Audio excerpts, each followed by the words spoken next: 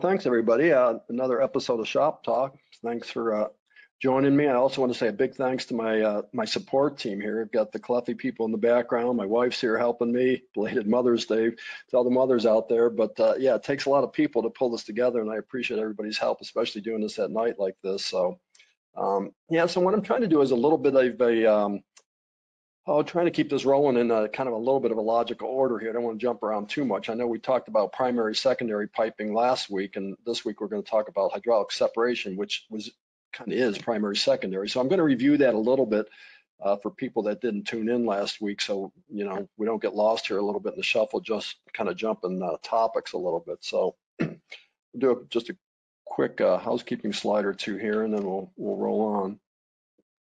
Yeah, these are just some of the past and upcoming things that we'll be doing.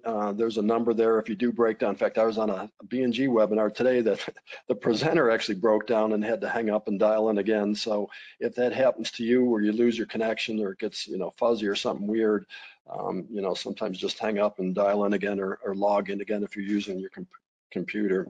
And that's just a tech support phone number for the GoToMeeting people. If you have ongoing issues, sometimes they can sort that out and help you a little bit. Yeah, and thanks again to Mechanical Hub for sponsoring this, and this was kind of their idea to put all this together. So I know some of those folks are online with us here today in the background, so they're going to be watching questions. And if you want to raise your hand and ask a question as we're going along, Mary's going to watch for hands raised in, and Kevin and the other folks are going to watch for any typed in questions. And Kevin helps me a lot where he'll answer some of the questions. He'll just type in a response if it's something that he can handle as we're going here. But I told him I don't mind people interrupting me with a question if it's something that that I'm on the slide. And my wife said it forces me to take a breath and not talk so fast too. So yeah, just whatever you have as we're going through this, shout it out or raise your hand if you want us to open your mic and we can chat a little bit. So hey, we've been doing great with the donations, and a big thanks and a big shout out to all you folks for helping us. Last week we $480 for the Meals on Wheels, which Cluffy was generous enough to match on that. So a big thanks for that. And we're going to try and do that on every one, have some kind of little charity that we can link in with just to help somebody out. And so I chose one for this week, and it's one of my favorite charities that we help a lot with our local chapter here, and also on the national level. We're big dog fans, and we've always got at least 2 rescue dogs in the household here. So we'd ask you to either donate to the American Society on the national level. They make it really easy at their website. Just click on it, and the sky's the limit for what you want to donate there. But if you would prefer to do something, for your local shelter, take a bag of dog food to them. They appreciate that sometimes. So that's what we're thinking for tonight's, and we'll and Ellen and I will match the donations too. So all right. I'm in. All right, she's in. So resources, a lot of the slides that you're going to see tonight come out of some of the hydronics issues. These are a technical journal that Cluffy publishes twice a year. John Siegenthaler does the heavy lifting on those. A big shout out to John for making these so interesting and so fun. So if you aren't getting these, you can go to our website there at cluffy.com and sign up. They're free. We mail them to you and we publish them. We can get you back issues if you like the hard copies. They're also on our website as a PDF. So if there's something you see as we go through here tonight, these slides, by the way, we'll share with you. If you want them, let us know, and we'll send you probably a PDF of them. But if there's something, a drawing or something you want to use, you can certainly go to some of the back issues and find a lot of really great information. And we try and keep them fresh. That's why we keep doing these instead of just letting it sit out there. We every 6 months we'll come out with another issue. We're going to be talking about air-to-water heat pumps. We think that's kind of an emerging technology as more and more cities and states are looking at going fossil-free. We're thinking, well, how are we going to play as a hydronics company or industry if the gas and oil goes away? So we're thinking that might be a good topic and be interesting. So the other thing one last thing I'll say on this is if you have something on your mind, a topic you think we should be talking about in the industry, let us know, because we're always looking for topics. We try and plan these, a couple issues ahead. So we're always looking for new ideas or something that you think might be of interest to all of us, to the group, to the industry. So let us know, and we'll put that on our list. So separation. So these are the t-shirts, by the way, that Sharon at our company developed, and these are going to be the prizes for the trivia contest. So in fact, why don't I just give you that right now since I'm on this slide. So I'm going to need to know the the name of the song and the artist on this one. And this one kind of, I thought fit, I heard it today, and it kind of made me think of being shut in here for the last month. So here's the lyric. With the birds, I'll share this lonely view. If I could sing it, you'd recognize it right away. Let me repeat it. With the birds, I'll share this lonely view. So I know it. no, you can't play. So, and Mac, you can't play either. So. I know it too. Can I guess? No, John, you can't guess either. So, all right, type it in if you think you know, and we'll get a T-shirt coming your way. We got to send one to New Zealand for the last winter, so we're just getting them. We got an on-demand company that does that for us, so we'll get it out to you. All right, so back in the day, some of you folks online might remember these days, some of these boilers of years gone by, the glow core up there on the upper right, the little MZ monitor there in the center, and of course, we're still using the heat exchangers like you see on the lower left. And common to all these is they're a pretty high pressure drop type of heat exchanger in this boiler, so they take a bunch of pumping power to make sure that, in fact, the table on the glow core over here, you can see how much pump and what kind of pressure drop there was through that boiler. You can see the different sizes and the flow rates and the pressure drop through that boiler. And so what we didn't pay attention to, a lot of us, myself included, is that we had to really be sure that when we sized the circulator for this application, for this boiler and whatever distribution piping and emitters that you're going to tie onto it, that you had enough pumping power to cover all that. Rethinking that, if we would have been paying a little bit more attention to primary, secondary piping and hydraulic separators, which is what we're going to talk about tonight, these boilers probably would have done a lot better than they originally did, where people were just trying to treat them like we do a cast iron boiler, which has virtually zero pressure drop going through it.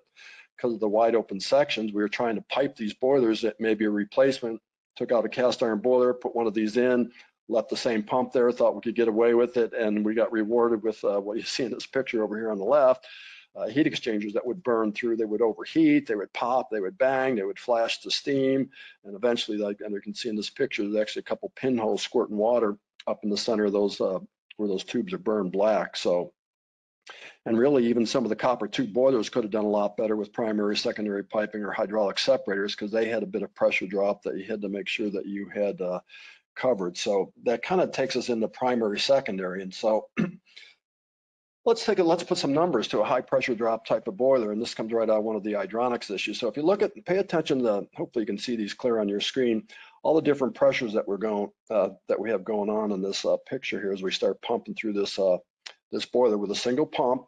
And so we've got a high pressure drop boiler here, call it a Munchkin, whatever brand you'd like to use for that type of boiler. We got a circulator pump. We also put in a high pressure drop distribution circuit on that, the red circuit. So if you look at all the pressures here, notice here's our point of no pressure change. So we've pumped this thing up to a 12-pound static fill pressure. And now we're going to switch on this high head circulator. And you'll see that we're adding the 10 pounds of pressure differential across that circulator. So now we've gone from the 12 pounds, 22 pounds at the discharge gauge on that, go around through the circuit here.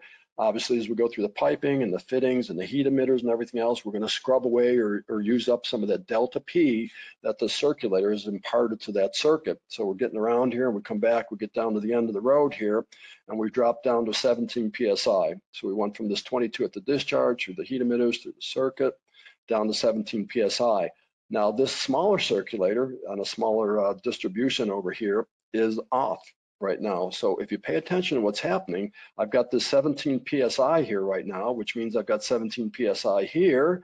I've got 17 PSI going around the loop, and I've got 17 PSI against this check valve in the discharge side of that circulator. So that's, I'm backseating that check valve with that delta P that's being developed by this big pump. Now let's take a look at a pump that might be on a circuit like that, and let's go over here and look at that little circulator, look at the pump curve here. And notice the circulator at this low flow, no flow condition can only develop about 4 pounds of pressure differential. And I've got 5 pounds here. So that circulator is never going to be able to pop open its check against the pressure that's against it here and be able to flow through that circuit there. So therein lies the problem with if you do come up with a pump that can overcome your pressure drop in your boiler, in your circuit, and you have smaller pumps on that same boiler on that same distribution, you can see where you've got the problem with the high head. It's actually overpowering the small circulator there, and you're never going to get flow through that. Now, if the bigger one shut off, you'll get some flow through that, but you might not have enough that you're going to overcome the pressure drop in this and get enough flow through that boiler that you don't start kicking it out on high limit, overheating that, and eventually you could end up with what I just showed on that previous picture, where you're going to overheat the heat exchanger in that boiler. You're not scrubbing that heat out of that heat exchanger with not enough flow going through it. So that's what we're going to get to with this primary secondary, where all these issues go away. So we talked about this, I know, on the last one, but let's just review it a little bit for those that are just tuning in. So the concept, came out of the Bell and Gossett folks, and they said, you know what, if you put a couple T's together and you put them close enough, and you had this pipe here size, let's call this the primary loop, large enough to accommodate the flow going through this loop through the boiler, and these T's are close enough together, very little pressure drop when you have two T's closely spaced like that. So now what I can do is I can just connect whatever size circulator I need to overcome whatever load, whatever pressure drop is in this secondary circuit. So now this could be still a high head boiler with a high head pump here, and this could be a low head, this could be a high head here. And by putting this little separation, this closely spaced T's with the zero pressure drop between them, I isolate, hydraulically speaking, I isolate these pumps from one another. Now, obviously they're all in the same water. Some people say, well, is that a heat exchanger in there? Do you have two different fluids going on here? No, there's nothing inside there. It's just the space between there that's creating this separation, this low pressure drop separation device, which we call closely spaced T's, and that's what makes it primary secondary. So if you walk into a job and somebody tells you, oh yeah, I piped it out primary secondary, and you look around the room and you don't see two T's close together within a couple inches of one another with a pump on one side pumping out of those T's coming back on the other side, it's not a primary secondary. If this pipe was connected down here on the return, it's no longer primary secondary. So it has to be those T's closely spaced together. So it was fairly understandable once you understood what was happening between there. And this is where it really helped us a lot. We said, okay, let's take the boiler out of this loop now, like we have over here, call that a cast iron boiler, low pressure drop. We can flow through that pretty easily. This boiler needs to have a circulator dedicated to it to overcome that pressure drop. Well, by tying it into the loop with these closely spaced T's, now we can size that appropriately. Now, the other thing that came up, and Dan helped me out with this whole hand, I said, now, which is the primary and which is the secondary? This seems to be confused in a lot of people's mind. I always thought, well, if it's the boiler, it's the primary. It's the hotter, it's, that's the primary. And Dan said, well, Gil intended it to be wherever you connect the expansion tank develops the primary loop. So in this case, with the expansion tank connected in here, that becomes a primary loop, even though a lot of people say, well, no, it's always the loop with the boiler. And well, from my understanding, it's the expansion tank connection that establishes that. Now, that being said, this circulator is pumping away from this point of no pressure change by this section of piping right here. So it does see this as a pumping away on both these circulators, pumping away here into the boiler, which gives me that extra delta P in my my high pressure drop type of heat exchanger. And this circulator is also pumping away from the point of no pressure change. So then, we talked about this a little bit last week, that, the downside with this series primary loop is every one of these is going to see a lower and lower temperature when they're all running. Let's say I'm coming in here at 160, coming back at 140, blending with that. You can see how the color of these lines changes as we go around the loop here. I see a lower temperature. So you had to know that. So if you need the same temperature at the end of the road here, with this series primary loop, you're not going to get that. Think of it's kind of like the old Christmas tree bulbs. When you pull the first one in series out, the rest of them go out because you're broken the series. That's kind of one of the downsides of doing the series primary loop. So about this time, and I would say this is going back maybe 15 years, is when we started hearing about this thing called a hydraulic separator, or low loss header was another word for it, hydrosep, different names for it. And so I got introduced to this when I started working with Calliope, and I think we were kind of one of the pioneers here in the US with this type of device. And if you look at it, if I took a set of closely spaced T's, let's take two sets of them, if I smushed them together and put a chamber in the center there, I've actually built this device over here, which is called a hydraulic separator. And if you look at it, there's my closely spaced T, so I could have my boiler connected over here with its required circulator on it, circulate through there. And then over here on the distribution side, I could have a circulator, I could have multiple circulators, I could have a circulator with zone valves, I could have different size circulators. And this little chamber, I say little, I'll show you the size of that in a minute. This chamber in the center is what establishes that disconnect, that hydraulic separation that we're getting between these closely spaced tees and this common pipe here. I've now established in this device here. Hey, Bob. Yeah, go ahead. Sorry to interrupt. I didn't want you to get too far away from that last slide. You had a figure 5.7 and the one just before this.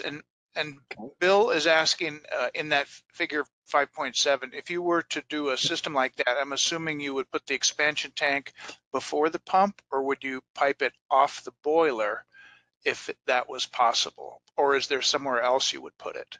Yeah, in this basic, what I consider this is the boiler is within the primary loop. So I would probably put the air purger right here. In fact, I'd probably have an air separator there, and that would be one of the cases where you might put the air separator and the expansion tank in one package right there. So then this circulator is pumping away from it, and through this piping here, these circulators will also pipe away for it. So you establish your point of no pressure change.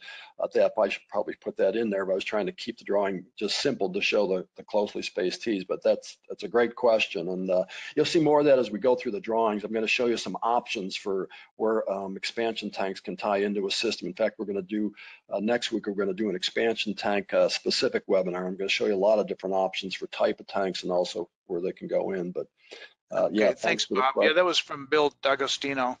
So. Yeah, thanks, Bill. Any others while we're at a good point here that? Well, Bob, it doesn't have to do with separation, but would you accept a duel or two people winning a t-shirt? Because we had two people the answers just flew in all at once. But Kevin Rafferty and Bill Jerome are both saying that it was Red Hot Chili Peppers Scar Tissue. That's exactly right. That was quick. I thought I was getting a little tougher ones here. I thought maybe if I changed the genre a little bit, made it a little more recent of a song, I might make it a little bit harder. So I'll try harder next time to get a tough one. But thanks for playing, and you're right. And we'll need your size and obviously a mailing address to get those shipped out to you. Okay, thank you. All right, thanks. So getting back to this, so we said, okay, I think we're onto something here. We've got a better mousetrap. We can make it simpler for the installer. He doesn't have to assemble this on the job. If this is sized properly, it's going to work. There's nothing you could do with the pumping on either side of this if this is sized properly for the flow rate, and we'll get to that in a minute, that you won't have hydraulic separation. And by the way, couldn't we put an air vent on top of this? Because this is going to be a low velocity zone, this big wide spot in the road, let's call it. It's going to turn into a low velocity zone. Great place for air to rise up and grab air. And couldn't we also catch some sediment at the bottom as the particles from a rusty old system come in here with low velocity going through them, they could drop to the bottom. So now I've taken my hydraulic separation and kind of enhanced it, turned it into air separation, turned it into a bit of a dirt removal function also. I could do other things. I could put a port in here that I could put a sensor in there. Some of the installers will take and put a rear mount gauge in there, a TMP gauge, so they can monitor pressure, temperature in the system. We make a sensor well that could go in there if you want to put one of the boiler sensor into that, where you can regulate your boiler condition from the hydro separator. We made that convenience port. And we'll talk about some of the other options, but I want to talk about how these are built and the importance of the sizing on this, because I've seen some out there that were kind of an attempt at this, but I know they're not going to work right because they didn't have these dimensions properly. And so let's just put some numbers to it and make an example of this one over here.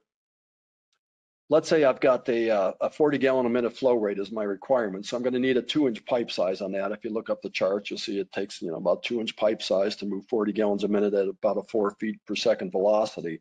So the key to this is this chamber, the center portion here, let's call this the separator function here, needs to be about 3 times the diameter of the pipe coming into it. So if you decide that you need 40 gallons a minute and you need a 2-inch pipe, then this barrel needs to be about 6 inches in diameter. And if you do that 3-to-1 relationship, that's going to assure that you have enough, let me get my pointer back, space in there, so to speak, that we're going to have a very low, look at the flow velocity from the top to the bottom of that with 40 gallons a minute going through here. I've got less than a half a feet per second velocity. So I've got very little movement from the top to the bottom here when I'm flowing that kind of rate, because I've just increased the size of that chamber by 3 times. I went to a 6-inch pipe with 40 gallons a minute going through it. That's where I get my velocity drop. Now, The other thing that's critical is the spacing between the tees, and here we just put some numbers to all this. So again, if you know the size of the pipe based on the flow rate that you want to run through it, then all these dimensions you can just calculate them, because you could make your own. And I'll show you some examples of some homemade ones here, but I've seen ones where they've taken that 2-inch pipe coming into it and they used a 2.5-inch pipe for the center barrel. You're not going to have enough space in there to get that separation. Basically what's going to happen when one circulator is running, it's going to induce flow on the other side, vice versa, depending on which one's running. You don't have separation because you didn't put enough space, enough room, a big enough space in the road, so to speak, to establish that separation. And you can kind of see what's happening here with the dirt particles as they come in there. Low velocity going on in here. Those particles can drop out. The same thing with the air removal at the top here. Now you can make it without either of these little functions in here. We've over the years enhanced the Cluffy version. First we put just a little perforated mesh in here to kind of stop some of the micro bubbles and get them to go up, and we've enhanced this even more. I'll show you as we go along here. So there it is. I mean, if you want to weld up one out of some pipe, if you want to make one out of copper and T-drill the side of it, whatever you want to do, there's the magic number. Now that does go, there is a little bit of engineering formula that we use, and at some point when you get into 12 and 14-inch pipe sizes, that math, we calculate it because you don't always find a pipe size exactly what you need. So we can kind of, go between the lines a little bit. There is some math involved in sizing it exactly right, but that's the basic rule of thumb is a 3-to-1 relationship will assure that you got plenty of space to make that separation work. So just moving along with this, as we progress with this, we came up with even better ideas to make this even, more user-friendly, give you more features, more functions in it. So we put a little bit better a media in the top here so we can get better air removal. We can get those tiny little micro bubbles that you see that when you churn up water, when you fill it for the first time, you've got that little cloudy water, which is entrained air and micro bubbles. So we put a little bit better air separation. And we did the same thing here at the bottom. We said, if we put a media in there, maybe we can get down to a 5-micron particle removal because they're going to collide. I call this a collision media. It's actually a coalescing media. Those little particles will collide as they come through there and drop out. Then most recently, we had a magnetic band on the bottom of this. So if you've got any tiny particles, even smaller than a 5-micron, which you'll see when we do the demo here at the end, this magnet will pull those out. So now I've got air separation, I've got dirt separation, I've got magnetic separation, and the first thing I wanted, I've got hydraulic separation by the size of the chamber and my closely spaced tees, so to speak, on the side of it. So there it is. That's what we ended up with after 15 years of developing this product. We came up with what we think is an ideal device to do all this. So now one of 3 things is always going to happen when a separator is flowing. So if you look at the first one over here, think about this. If I've got a boiler, let's use that last example, and let's say I've got 40 gallons a minute flowing from my boiler through the hydro separator and back out to the boiler. I kick on my secondary, and if I happen to have that size, that 40 gallons a minute, what's going to happen is the fluid's just going to go straight through this. It's not going to have any reason to go down and use the separation because I've got exactly 40 gallons coming in, exactly 40 gallons going out. That rarely happens. Maybe if you had a single pump boiler and a single pump snow melt or something like that, you could sheer luck, maybe get exactly 40 gallons a minute. So one of these other twos is going to be more common. Typically, this is what's going to happen. So you can see, obviously, if we've got 40 gallons per minute flow coming in this and only 30 gallon a minute demand on it, some of that flow is obviously going to go back down through the separator and back to the boiler, and you're going to get a blending of temperature here. Now, you might not want that because basically if I had a ModCon boiler over here, I'd like to have the coldest water coming back to it, but obviously if my flow rates aren't the same, I'm going to be blending up that return temperature. Let's say it's coming in here at, pick a number, 70 degrees, and blending some of the hot water with that 70, and I'm blending the return going back to it. It's the way it is when you mix 2 fluid streams at different temperatures and different flow rates, they're going to blend. There's really no way around that. Excuse me. And that could change. Let's say I'm doing some of the newer pumps that we have out now. Maybe I've got a variable speed pump over here, and that speed is going to change based on zone valves opening or thermostatic radiator valves opening and closing. So this flow can always be changing over here. It can be, modulate based on the pump speed or whatever it might be. That's changing the flow rate going out to my distribution. So then this number here is going to change based on what that mixing is, and we've got a formula for that. It's called the mixed mixed temperature formula. You need the two temperatures, you need the flow rates, and you can calculate what this number would be if you put that into the formula. And if you know the flow rates and the temperature, I can predict what that's going to be. Now that's a reason that if you want to, we put a sensor well in here, but really if you want to put a sensor on that's going to modulate your boiler based on what's actually going out to your system, I'd like to see that sensor downstream about 6 inches. So I'm actually measuring the blended temperature. If I put that sensor in there, I'm going to measure the temperature right here, but that doesn't necessarily mean that's what's going to be going out to the distribution. So either put a well in there, strap on a sensor and insulate it well, and use that to tell the boiler what's going out to your distribution if you want to modulate your boiler temperature by what's actually going out to the load. And here's Hey, Bob? obviously the other, yeah. Sorry to butt in here. Another question. Why do some manufacturers like Viessmann make a low loss header that's square instead of round? Does that make a difference? And this is from Stefan. Yeah, no, that's a great question. And yeah, in fact, we made a square one. We call it the HydroLink. I think we still offer that. I don't know why. It doesn't have to be square. It doesn't have to be round. It could be oval.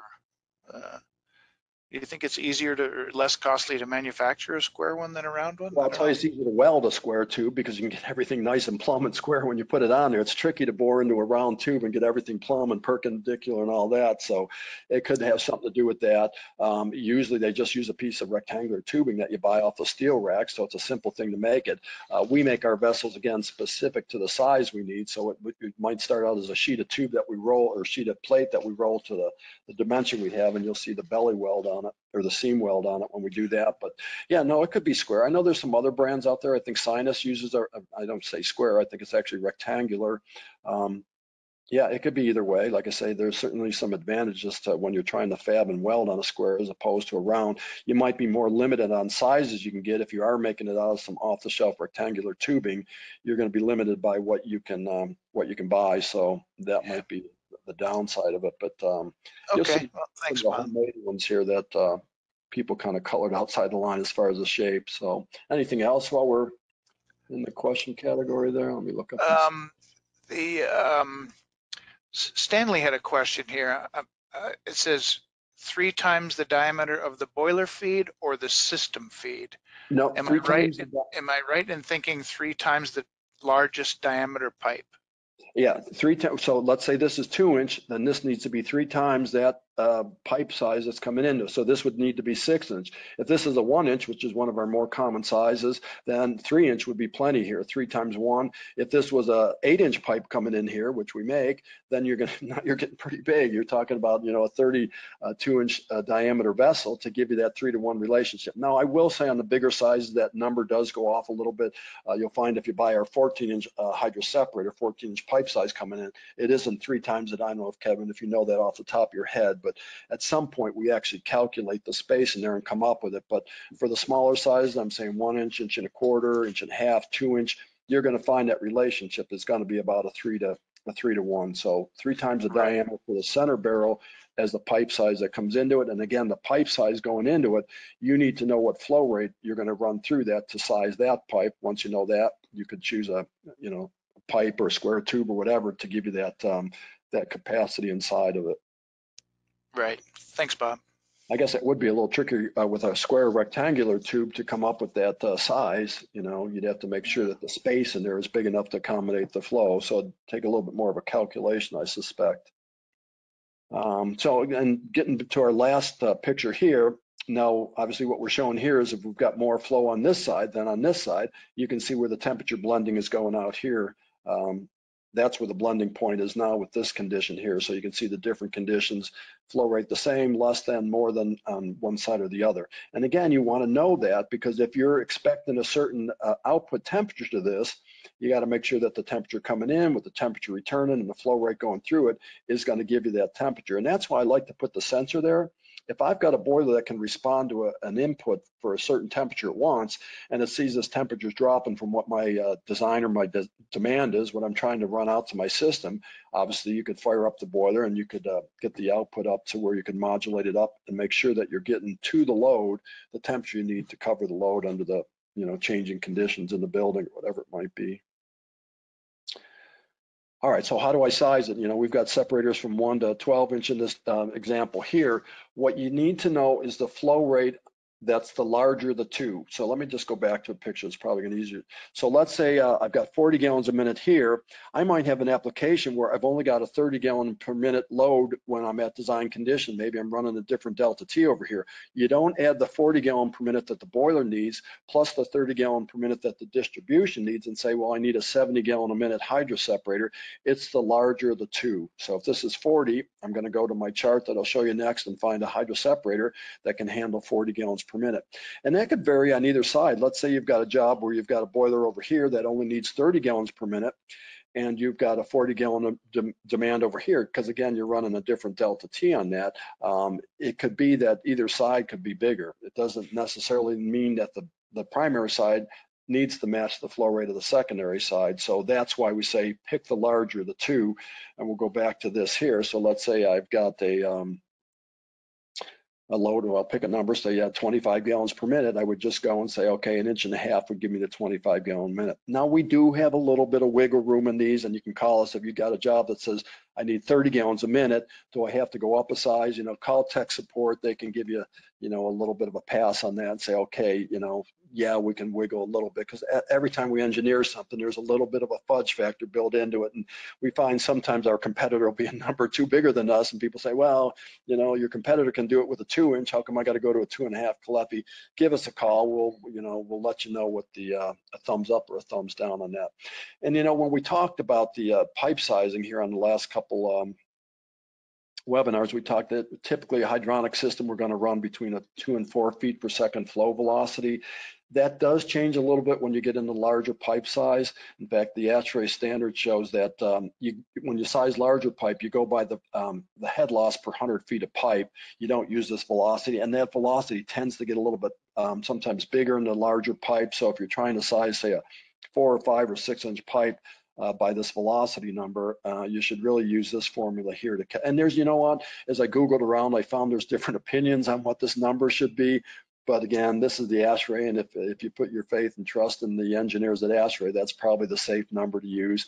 I bet there's a little bit of wiggle room in that also, knowing the way that they come up with those formulas. So am I clear, I guess, on the pipe, the sizing of a hydraulic separator, the larger flow rate, whatever side, if it's a primary side, secondary, doesn't matter. The larger the two is what you size the size of the separator to. All right, so I'm going to clear up a couple things on this drawing. Somebody, good eyes, caught this last week. This is one of a design that Siggy did back in 05, and he had this one circulator after we just went through explaining the point of no pressure change and always pumping away from it. He said, it looks like that pump is pumping right at, and you're right, and that was a good catch. And Siggy said, you know what, let me clean it up. So here's a drawing that we're going to clean up two things. Is number one, we're going to change the pump so it's pumping away here from the point of no pressure change, pumping into that flat plate heat exchanger away from it. So I don't know if the person that caught that on the last one, thanks for pointing that out. And I'm going to show you even a better way of doing this, because this is obviously a pretty complex primary secondary, and this is a lot of work to put something like this together with all these T's and calculating all this pipe size and the flow rate from the boilers and the distribution, your indirect. What if we could clean this whole drawing up and make it simpler for you for sizing this? And so we're going to take that drawing there. I just kind of scrunched it up so you can't read as much on it.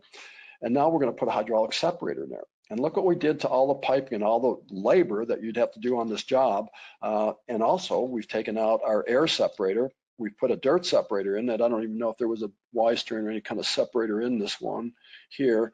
And I've also got a magnetic function. So if I'm going to use an ECM pump and I want to protect those pump motors from any fine metal particles getting into them, I've got a magnetic band. And I've really, cleaned up a lot of the piping on this. I've taken a lot of the complexity out of this. Just looking at the two drawings, you can see the difference. So I know you're going to say, well, it's going to cost, pick a number, $300, $400, $500, whatever the separator price might be. I can go to the wholesaler and buy a lot of T's for that kind of money. Well, yeah, you can, but you got to go back and put all that together. You got a lot of solder joints here, and I'm going to give you the air and dirt. Consider the air and dirt as a bonus. I'm going to save you money on your labor, and I'm going to throw in the air and dirt as a bonus for your separation by using the hydraulic separator. Now, do you need one on every single boiler that you put in from this day forward? No, you don't. I'm going to tell you that right now. If you're putting in cast iron boilers that have wide open passageways, really there's not a lot of value to add in the hydraulic separator. Yeah, you'll get your air and dirt magnetic function on it, but the boiler's going to be fine just pumping through it. Some of the new fire tube boilers under certain conditions can get away without it. If you can assure whatever distribution flow rate that's going on there covers the flow rate that the boiler manufacturer wants through the boiler, then you could do that. Just direct pipe it right from the boiler to the load. You just got to look. You know, they're trying to be clear when you give you information on the pressure drop. You know, usually they'll put charts in there and say, okay, you know, if you use this pump, you got this much head available to do your distribution. If it's beyond that, they really want you to go back to either primary, secondary, or putting a hydraulic separator.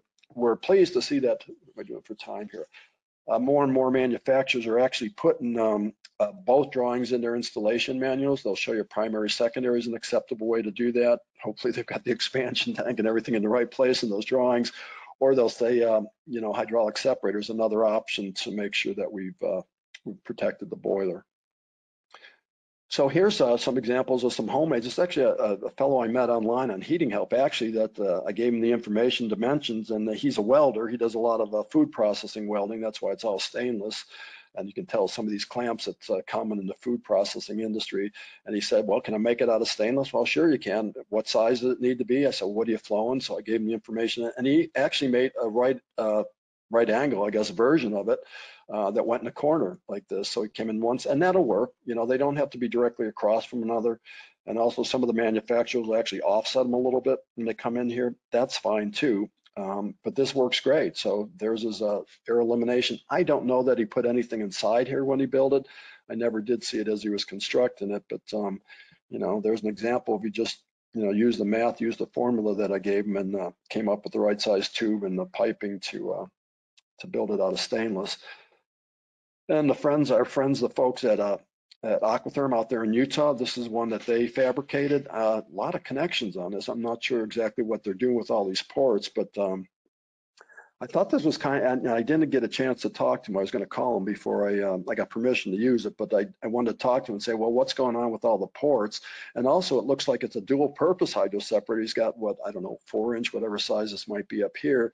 Then you can see he's got some, I don't know, maybe call them 1-inch over here. So maybe he's got 2 different separation functions going on at once. I got to learn more about this, but it's just showing you again that you can see kind of the relationship on the size, just eyeballing that. You can see that we've got the barrel, you know, quite a bit bigger than the pipe size, not this hub necessarily, but the pipe size coming into it and the dimension of the barrel here. So yeah, I thought that's a pretty clever way of building one. And obviously that could be built to spec to the job. And so here's one. This is actually what we do for our reps and some of our people that work for Clef. We make little cutaways of them. We just take them over a machine shop and they actually mill the face of it off here so you can show people what's inside there. So when we do a presentation or a demo or something like that, we can just, you know, hand it to somebody. We can show them the magnet. We can show them the media in there. We can show them how it's built and stuff inside there. So when one of the people retired from Calefa here a couple of years ago, I turned one of them into a lamp and I put a plug in there. It's not UL listed, so I don't need any phone calls, but I just turned it into a lamp. There's actually USB charging connections in the center of this receptacle, so you can plug in something, your computer, something like that. You can plug in your phone to the USB ports, and you've got a lamp there. So maybe I'll do that for a retirement project someday. All right, any questions, anything going on out there? Hands raised or anything, Mary? It's like we got quite a few people on tonight. Well, Thanks. you know, no hands raised, but Bob, I was just wondering if the person who saw that issue in that schematic, was that a T-shirt worthy find, do you think? I think it would be. I think it should be. I think so too. I think so Yes, too. I So, don't know. Is Siggy on tonight? I didn't look at the attendees list. He can give you a thumbs up or thumbs down. oh, We should and get one it to looks Siggy like, too, probably. yep. Okay, and we just Benjamin Hicken, we do have a couple hands raised, but this may have been from a little while. So, Benjamin, I'm going to unmute you if you've got a question. Speak now. Shout it out. Hey, Benjamin, are you there? Okay, I'm going to put your hand down, but hold on one more second, Bob. We've also got Anthony. Anthony, I'm going to unmute you. You are now officially unmuted. Hey. Oh, listen, I raised my hand by mistake. I'm good. I'm sorry. That's Well, all it's right. good to hear you anyway. So Thanks, Bob. Thanks. All right. all Well, false let's alarms, Bob. keep going. You got any questions or anything, Kevin? We'll keep rolling. I'll keep going, Bob. I'm answering most of them No, thanks. here, but I'll butt in if I see something. All right. So then the question becomes, after we had these out for a while, people said, well, where do I put my expansion tank? I've got all these different connections on this thing now. How do I establish my point of no pressure change if I've got, multiple pumps on the distribution? I've got a pump on my boiler.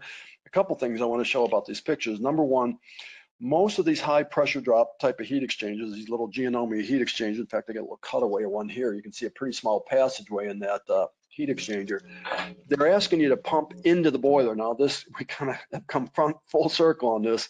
Back in the day when they would ship cast iron boilers, they were pumping in the return side. We were putting our expansion tank on the discharge side, and we started getting the trouble as we started putting higher head pumps on those systems, and now we're pumping at the point of no pressure change. So thanks to Dan Holohan, he kind of trained the industry, and John and other people, pump away from the expansion tank. Either move your expansion tank, move the pump downstream of it, or move the expansion tank down to the suction side of the circulator if it's on the return. So finally we got people thinking pumping away, and now we come back to, well, now they want us to pump back into the boiler. Now what? What do I do with my expansion tank? So yeah, you do want to pump away from your expansion tank all the time. So here we're going to add the delta P of this little circulator when it's running. It's going to show up as a positive pressure in this restrictive type of heat exchanger. So there's a good place right there, pumping away. You say, well, what happens to the pumps that I start putting distribution pumps, maybe one, maybe two, maybe they're variable speed? Well, because this is that wide open, low velocity, low pressure drop zone, this point of no pressure change is established through this chamber, and whatever pump I would put up here on the outlet side, on the distribution side of the circulator, references this point right here as its point of no pressure change. So this becomes a point of no pressure change for this pump, whatever pumps I add on to it. So that's a good spot. It could be on this side. Really, any one of the four ports could be the expansion tank connection. I prefer one of these bottom two because, number one, it puts my expansion tank in a little bit cooler fluid. If I'm going out here at 180 degrees, obviously my tank up here would see 180 degrees on the diaphragm or the bladder, the bag, whatever type of tank you're using. By putting it down on the bottom here, on one of the return sides here, I'm going to see a little bit lower temperature. Not a huge deal, but it might extend the life of that a little bit. Ken was saying, why pump into the boiler? I think he's talking about this diagram here. And I always pump out of the boiler, he said. Ken Wilds, is that right? Yep, that's an excellent question, and that's what we've been taught to do for all these years, is pump away from the expansion tank and out of the boiler. Here's the problem with these high pressure drop boilers. If you pump into the boiler, the delta P that this circulator can develop when it's spinning shows up as a positive pressure in here. So what happens on a lot of these little tight heat exchanger type of boilers, they have pressure switches on them. And if you don't maintain the pressure, usually about 8 PSI, I think is what those pressure switches are. If you don't have enough pressure going into that, you're going to lock out on that. And you know what? I'm going to show you that next week. You got to come back next week. On the back side of this display, I did a pumping away, and I'll show you what happens to an expansion tank when you pump at an expansion tank, and it's going to blow your mind what happens. So we want this circulator delta P, the pressure differential that establishes. I'll probably go back to that early drawing and show you that better, since I think we put the numbers on that. Bear with me here for a second. I forgot exactly where it was. So see what happens when this is a high head circulator, and you see what happens here. If I'm starting with, let's say, a 12-pound static fill pressure, as soon as I kick on that circulator, we show it right here, that circulator is developing a 10-pound pressure differential. So immediately I've got 22 pounds of pressure on the discharge side of that circulator. Now this drawing is showing you something different, not pumping into the boiler, but that's why we want that delta P that pump establishes. We want that to show up in our heat exchanger as a positive pressure to make sure that we don't drop down to where we lock out because of a low pressure condition in that boiler. I'll show you next week where I could actually pull a negative pressure inside that heat exchanger, that boiler. In fact, I don't know if I can spin it around quickly enough here. I actually put, give me a second here. A little teaser here. I'll turn my screen if you can see that. I've actually put that type of heat exchanger in my little expansion tank display that we're going to show. And there's a compound gauge up there that can go below 0. And I'll show you what happens when things go wrong with that type of setup. So yeah, it has more to do with expansion tank, and I don't want to confuse you too much on that, but we want to pump into these high pressure drop boilers. And if we're going to pump into the boiler, we've got to pump away from the expansion tank. And that's why it becomes more critical that we get that relationship proper, the expansion tank to the circulator. All right, so the last thing I wanted to believe, I'm sorry, Go ahead. Bob, I think we've got a question from the audience, Okay. from Ken Wilds. Hold on one second here.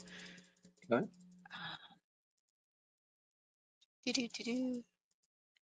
Okay, Ken, I'm going to unmute you. Hold on just a second. Okay, Ken, you are unmuted. Can you hear me? Yep. We can. Okay, good. All right. I wasn't talking about pumping into the expansion tank. Never was. This when you pump on the boiler, the temperature's at the highest temperature, lowest pressure, best opportunity to get the air out of it. So that's counterintuitive to me, and what I've been doing for 40 plus years. Yeah, I don't know if everybody heard that, but that's a good point. And like I say, when we talk about expansion tanks next week, I want to go into that a little bit more because, yeah, I mean, it helps.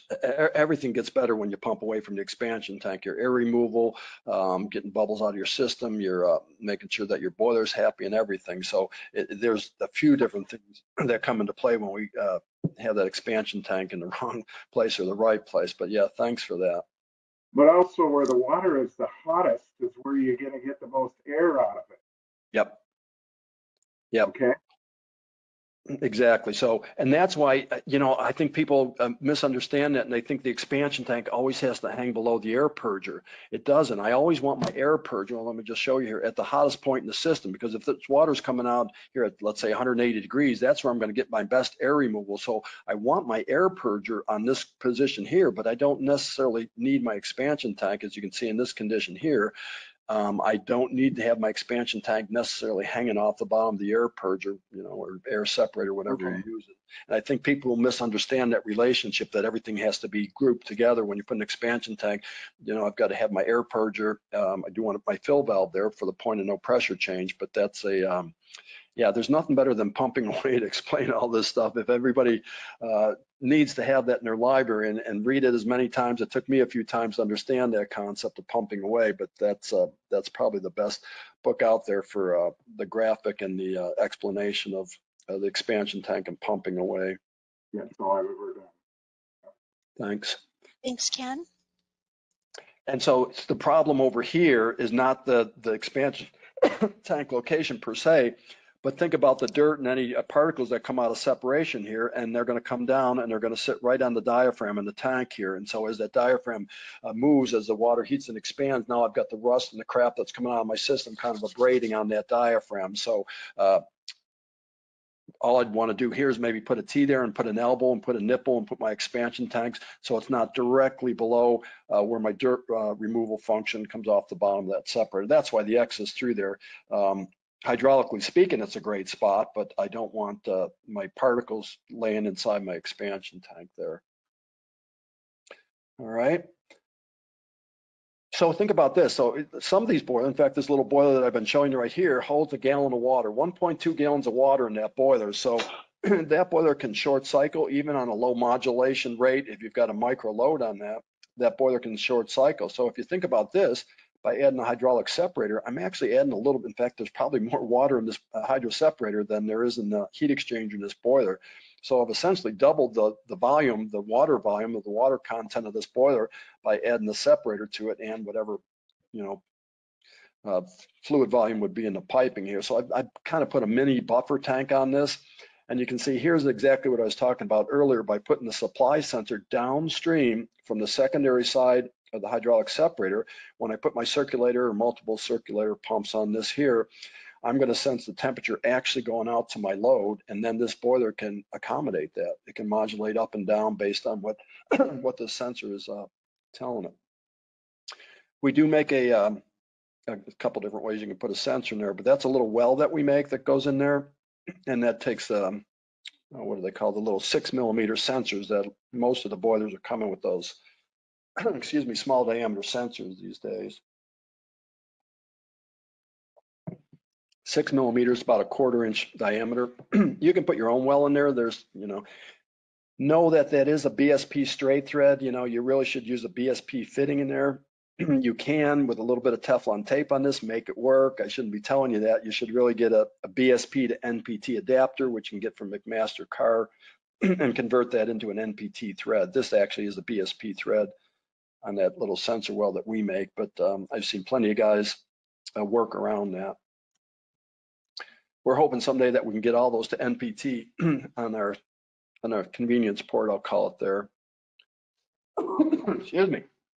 All right, so here's an example of a job, thanks to Corey for sending this in. This is, I just found this on one of the chat rooms and he gave me permission to use it. You can see the value of a hydraulic separator in this. I don't know how he did it, but he got this boiler in this little closet, which is accessed from the outside of this building here. And you can see the separator just saves a lot of space in there. Can you imagine if he had to do a primary, secondary loop and get closely spaced tees for the boiler, closely spaced tees for his distribution, closely spaced tees for his secondary pumps here? That would take up quite a bit of real estate in that room. That room's got to be 3 feet at the most wide by the looks of the boiler that he's got in there and all the stuff. So a great job, and he made it look nice too of cramming all that stuff in there. It's sometimes you got to do what you do if that's the only space that house had to put a boiler and all that equipment in. The separator can really save you some hassles trying to jam it all in there. I'll just do a couple glamour shots here and then we'll get on to the video. And I actually have a little tool tech video I want to do too. We got about 10 minutes here. These are just different examples of some of our larger separators. You can see again the relationship of the barrel in the center. Obviously, it's got a little bit of insulation on it to the port coming into it. I like this too that he made a nice stand for that. He kind of didn't want to hang it off the piping. Obviously, in this case here, you couldn't do that. So it looks like he's just taking some unistrut. He's got some all thread there so he can make it leveled up and stuff like that. But that's a nice way to put it in there. And he's put wafer valves on that so he could isolate that if you wanted to, I don't know, work on it someday or drain it down. So thanks for that picture from Comfort Sales, one of our reps here in the Missouri, Illinois area. Yeah, so this example here, now think about this. I've got a lot of pumping stuff going on here, and it's the hydro separator that makes this work.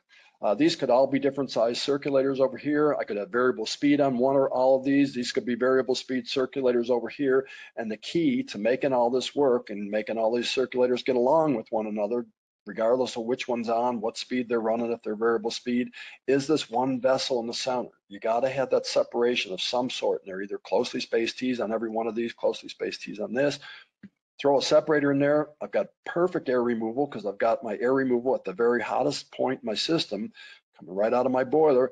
I've got my dirt separation at the best spot. I'm going to catch my dirt coming back before it gets into my pumps, before it gets into my system.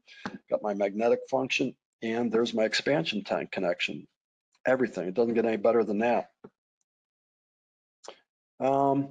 It's also for a chilled water. We've been talking about heating applications, but we've had quite a few of ours go into chiller applications. So there's just an example of same thing, really, just using blue lines instead of red lines, I guess, to show a chilled water application. And there, again, is an example with a frequency drive, a freak drive on the chillers and distribution circulation there, obviously with chilled water. And this is a clever one. This is actually a job that we did down in Texas, I believe it was. Kevin might remember this, one of our reps down there. And this is what's called hybrid boiler piping. And this actually, there's 5 boilers in this picture. This drawing shows 4, but we had the drawing before the picture was mailed to us. But what they did here is they've mixed 2 different types of boilers. So they've got condensing boilers. The first 2 stages here are condensing boilers, and the rest are just conventional boilers. We said, well, why would you do that? And they said, well, why would we buy all expensive condensing boilers if there's a condition when we get up to 140, 160, 180 degree temperature requirement, when these boilers can no longer keep up with the load and the temperature requirement goes up? They said, we might as well be using non-condensing boilers in that case. There's no sense in spending the extra money for a condensing boiler that's never going to condense. So this is what we call hybrid boiler piping, where they mix and match different types of boilers. So the same thing could be going on here. I could have different size boilers. I could have different size pumps. You can see that we put return temperature protection by putting a thermostatic mixing valve on these cast iron boilers. So if they do get a slug of cold water, that valve is going to assure that we don't thermally shock those boilers. And again, there's our point of no pressure change is being established through this header. As long as this header pipe is sized big enough for all the loads connected to it, this becomes the point of no pressure change reference for this pump, this pump, and this pump through the header, through the separator to that pump. So it really frees you up for a lot more creative expansion tank location when you have a separator with all those different options, those 4 ports that you could connect into. Bob, we've got a question. I'm sorry, on the prior picture, Okay. Vince was wondering where the return piping is connected from the loads in this. So not in this installation, but the one prior. Oh, back one more. Mm-hmm. Yeah, thank you. Well, let's see. I'm thinking it was that little one, or it could be this one. Yeah, Vince, so did you want me to? I'm is that sorry. the right one? Yeah, let me, Vince, I'm going to unmute you. Okay, No, Vince, if you'd like to. yes, in the previous picture, it was the heating diagram he had up. This Okay. one? Right there, yeah. Where's your return piping coming back from the loads connected? Right here. So this is going Right here out on the to my bottom? load. Yeah, and these are coming back to my loads. And a great spot, by the way, to put a purge type of valve. I mean, pick a brand. There's a couple of them out there, but Webstone is one of the big ones. So if I put a ball valve there with a purge cock, now I can, purge out every one of these these lines or these loops or these zones, whatever they are, individually. And then once I do that, I can just turn this thing on. There's usually air vents built into the boiler that when I fill them, I'm going to vent air out here, purge out my loops, turn this on, and this thing is going to take off just like that. And you're going to get air and dirt removal through your separator as any air comes out of solution. As we start heating up these boilers, we're going to get more air out of solution. So this is a really nice way to pipe and to purge those systems. I put in a purge cock on the individual returns for all those loops. These would want to have check valves, of course, in them, on the distribution side of those circulators. All right, let's get back. Yeah, thank you.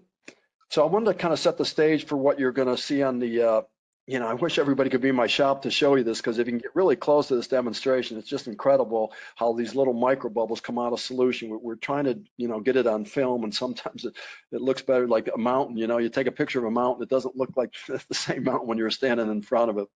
But we're trying to get a good video here for you folks. But let me explain what's going on. So what I've done here is I've made a clear hydro separator. I've just taken some clear tubing and glued this thing together, put some ports into it. I got 3-to-1 relationship.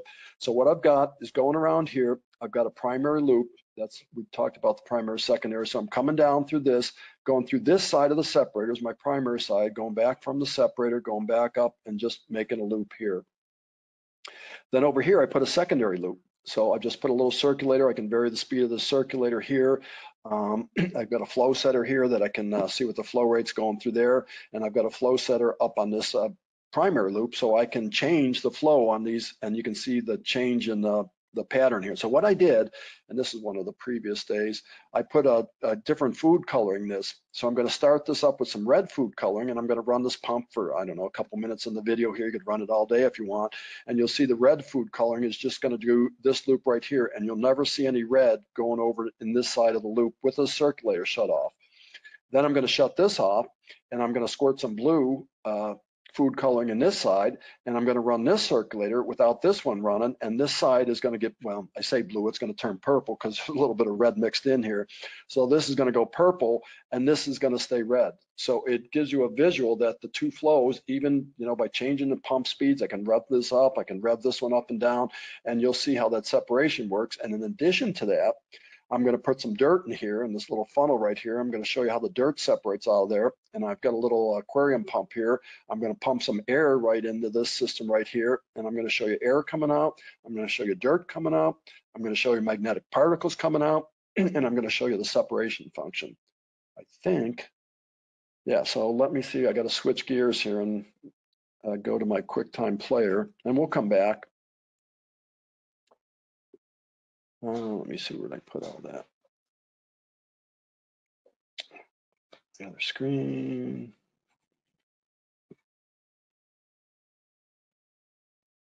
Where's my cursor? All right, bear with me, get my player up, turn that on. All right, here we go. It's just a couple minutes long. All right, now it's time for a live demo. Let me kind of set the stage of what you're going to look at here. So we've got a primary loop that goes around, down through this side of the hydraulic separator, through the hydraulic separator, back up just a loop around and around and around. And over here, we're going to call this our secondary loop. And as you can see, I'm just coming out of the top of the hydro separator, going around and back into it. So I'm going to demonstrate four different things here. I'm going to show you how hydraulic separation works by injecting a color in here, running this circulator, and you'll see how the flow just goes through this side, shut that off, do an opposite color over here, run that. We've also got a little magnet tape down here, so I'm going to show you some magnetic separation. We'll put some magnetic particles in on the top, and while we're running that, we'll let that work, and then we'll blow it out the bottom and see how that works. And you also see air coming out of here, so you can see air, dirt, hydraulic separation, and magnetic particles. So let's go down below and we'll take a look.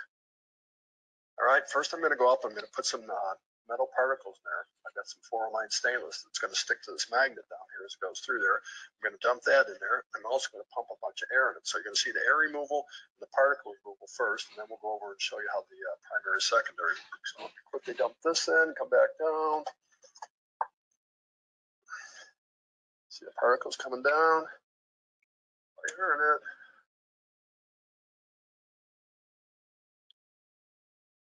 All right, there it comes in.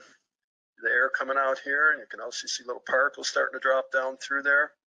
The main thing is how the air is coming out. See the bubbles coming in here that I just pumped in there. The media is collecting it. It's going to come up here, and every now and then you'll see a big gulp come out of the top there. All right, so first I'm going to run the secondary side without running the primary side, and I'm going to inject some red food coloring in here, and you're going to see it just circulate around. You might see a little bit push over here when I first kick the pump on from the force, but you're going to see that red just stay in this loop here when just this pump is running. So let me try this. Going to lose a little water probably doing this. Okay, I'm going to start up that circulator. See, almost immediately you can see that red color coming around. Coming into the separator. See if it's going right up the side there. Go back up to the top. I get about 3 gallons a minute going through here. See the red just now starting to come through there as it makes its way up. You can kind of see it migrating up through there. Only got about 3 gallons a minute going through this, so I can have it nice and slow so you can see the air bubbles and everything coming out as we go. So that's this side here, and I could run that for hours, and that red will stay over here. So I'll let me shut this pump off, then I'll go and put some blue in this side. This one off, this one running, and you'll see how the blue, it'll probably turn to purple a little bit. It's going to mix with the red, but that's going to give you an idea how that separation works inside of this chamber. You can see no red coming over here, and the circulator pump's been running now. So turn that one off, and then I go up, put some blue into this side, the primary side, let's call this. Let's see what happens. You ready? All right, put the blue in here. Let's get this pump going here. So I'm going to come down here. Again, I'm going through about, let me see what it is, but it should be about 3 gallons a minute that we're going through there. And now the blue is going to come down. Give it a second here to blend a little bit, get a little bit of air out of there.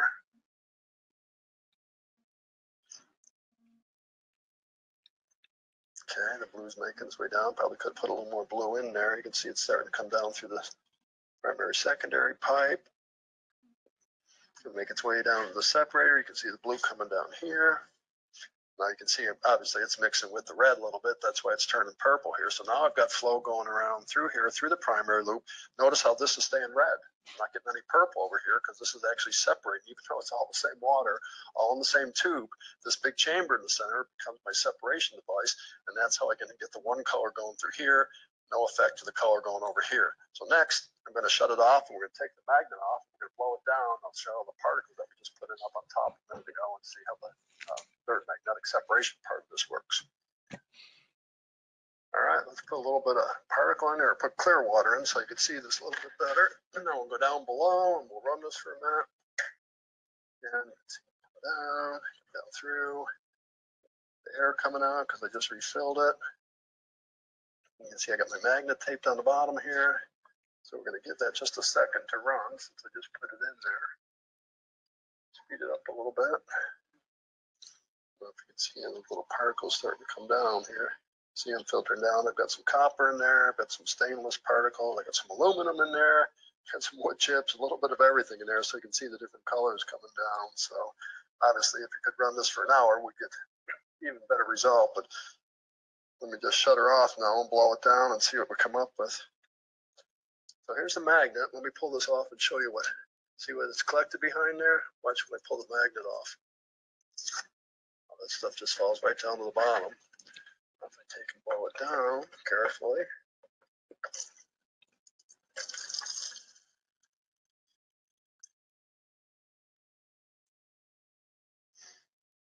You can actually put the magnet back on there. Watch this, I'll grab all that stuff from the bottom. See that?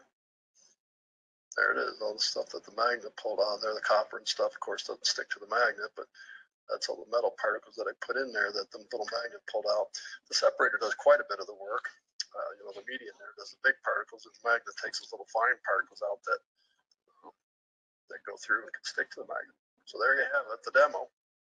Thanks. And thanks for having a cup of coffee. Yeah, there you go. All right, now it's time for a live demo. How do I shut this off?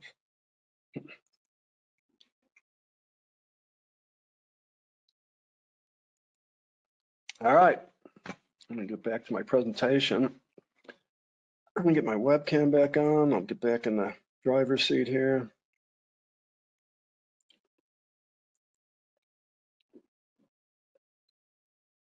Swap displays. All right, I'm back. Well, what do you think? That was great, Bob. I love it. It was really good visual. Let me turn my A lot of other comments here.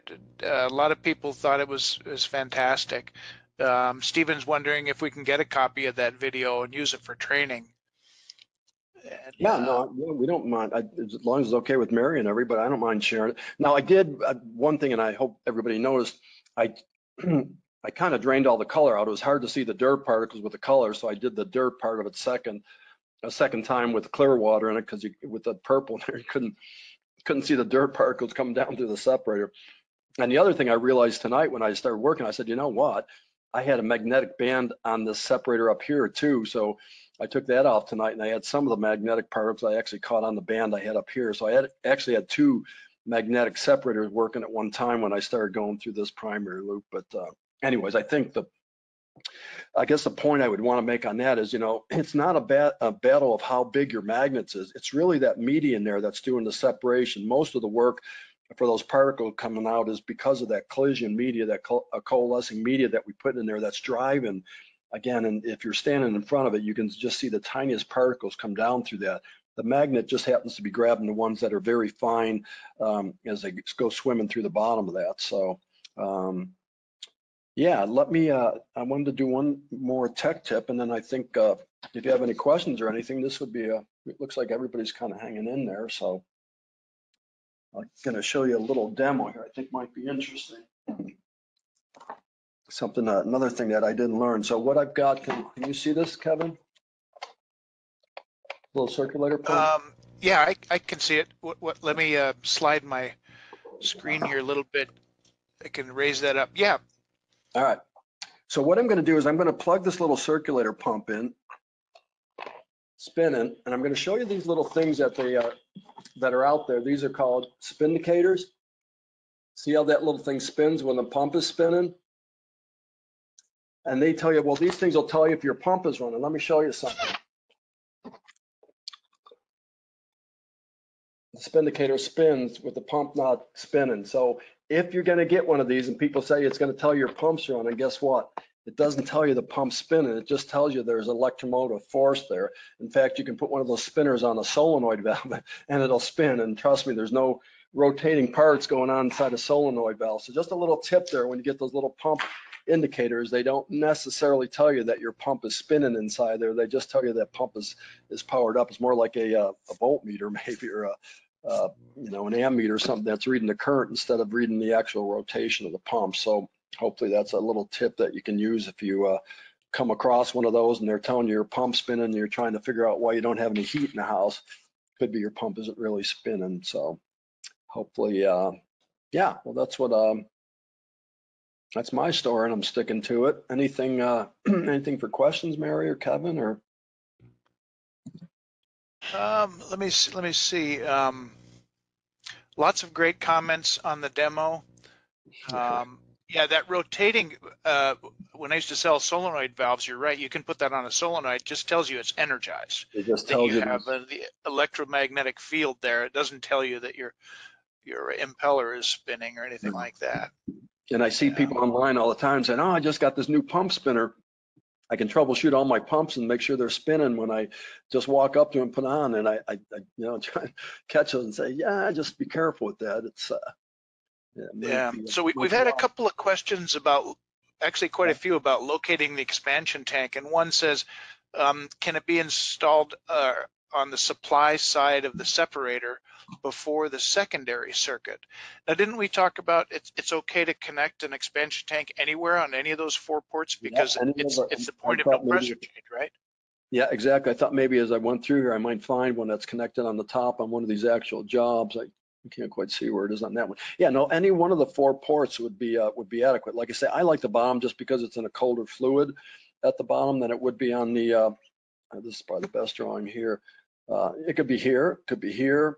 Again, I like it down here because the blue line obviously is going to be the colder return water coming back. So your bladder is going to be, or your diaphragm is going to be operating under a little bit cooler temperature here. I think that's the question. Yeah, that was it. And we get that quite a bit. And there were a couple in here related to that. Yeah, Kevin also does tech support for us, so he gets a lot of these questions, so he knows the ones that come in over and over again, and maybe we need to put a drawing or something like that in with the box. All right, anything else, or do you want to? Oh, that looks like about it, Bob. I don't see any questions that we haven't addressed. And by the way, folks, we will answer these if we don't get around to doing it right now. Bob does look at all these later, and he follows up on everything. Yeah, thanks, Kevin, for answering them as we're going here. But I will respond to any questions that came in, and call me at Cluffy.com. You can email bob.rohr@cluffy.com, or you can call up to Cluffy and they can put you through. And if you want to chat about something, I don't mind helping you with whatever